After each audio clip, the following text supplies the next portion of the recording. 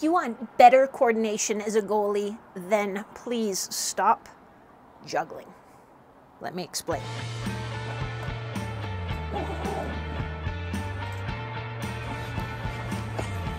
Welcome back to Goalie Training Pro TV. Maria Mountain here, and I know a lot of you love juggling and you feel that it improves your eye-hand coordination, helps you track and stop more pucks.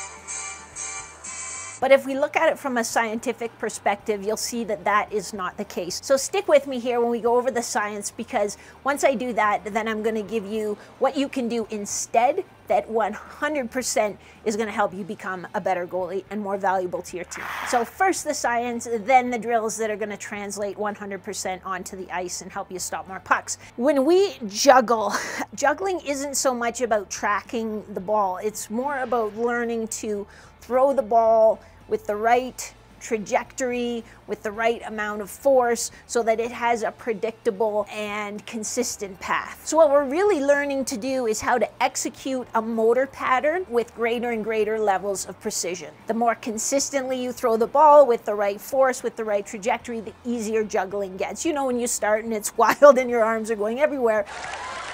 And then when you watch someone who's really good at juggling, you know, their hands hardly move at all. So once you get good at juggling, then it's not really a challenge at all. And I talk to goalies who are really good at juggling. I say, how hard is that for you? Like, not at all. I don't even have to think about it. So it's not really challenging your neuromuscular system anymore either. And we can always add challenge to it. We can juggle flaming torches and apples while we eat them and things like that. But does that really help you stop more pucks? Does that make you more valuable on the ice? Some of you might know that I play the guitar. I dabble in playing the guitar. And if I really decided, boy, I want to get a lot better at the guitar, I think I'm going to start practicing the clarinet.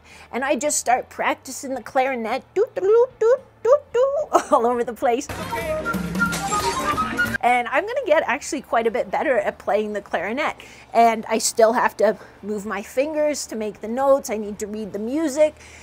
You know, I need to learn my breath control and rhythm. So it has all those elements. But then would you expect that I could go back and pick up my guitar and now just start shredding Sweet Child of Mine? So let's apply that same logic to being a goalie. How does developing that motor pattern that helps me juggle help me become a better goalie? So does this make sense? And I know some of you are not going to be very happy that I'm telling you this, sharing this, let's say, because you really, really like juggling and you see NHL goalies juggle and you feel that it really helps you. So let's talk about it. Drop a comment below. Let me know if this makes sense. Let me know if you're like, I thought the same thing, but you just weren't sure. You didn't want to say anything because all the jugglers would get mad at you. So drop a comment below, but then let's now talk about what we can do that will 100% help you become a better goalkeeper. Goalkeeper? Are we talking about soccer all of a sudden? Are we talking about footy? Goaltender. Gonna blame it on the altitude. So here is a crazy idea for you.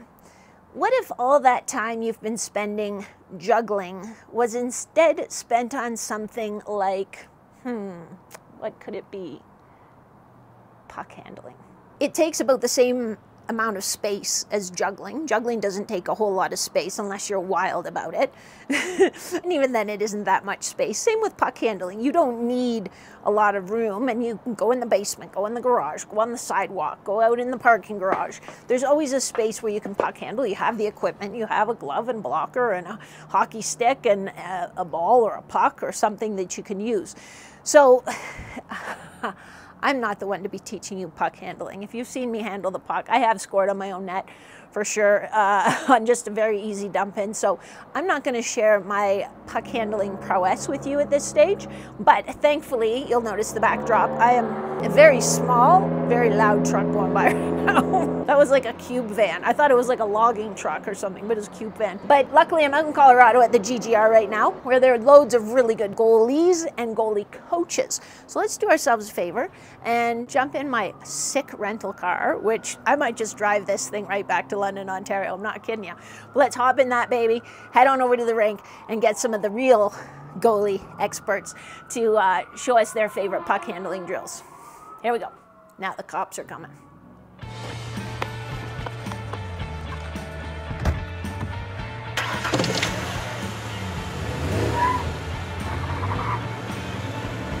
Off to the rink we go.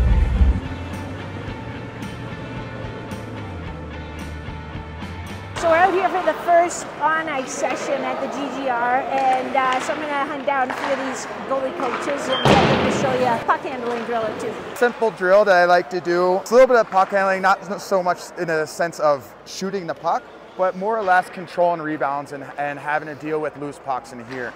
It helps to have, if you have a goalie partner, different spots here. We can just have the puck in close to us tight, pull it in, cover it, and then if we have a goalie partner, I can work on sending that puck with one hand, either forehand or backhand, and being able to control a rebound and then send it off to my partner. So a really easy stick handling drill. You don't need a lot of room.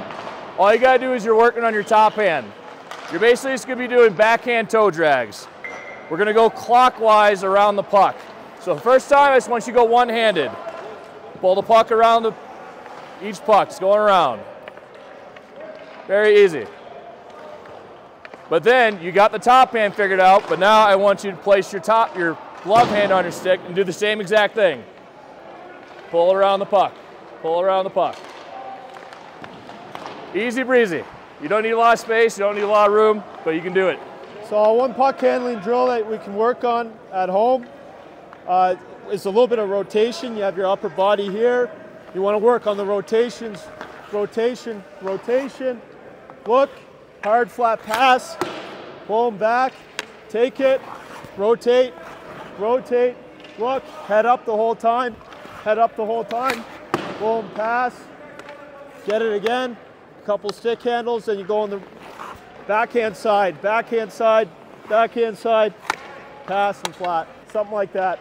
So that's why I want you to stop juggling as a goalie. If you're going to invest time learning a new motor pattern, learning a new eye-hand pattern, hand-eye pattern, then let's make it as specific as possible to what you need to do on the ice, and puck handling will do that. You could also work on your catching with your glove on, but juggling is just like trying to practice a completely different skill, hoping there'll be transfer. If we do puck handling, we know there's going to be a transfer. So if you got some value out of this video, or you just like seeing some of the goalie coaches, give you their tips for a puck handling drill you can work on at home, hit me with a thumbs up. If you haven't done so already, don't forget to subscribe. If you've subscribed, hit the bell so you find out about new videos before everybody else, so you don't have that FOMO going on.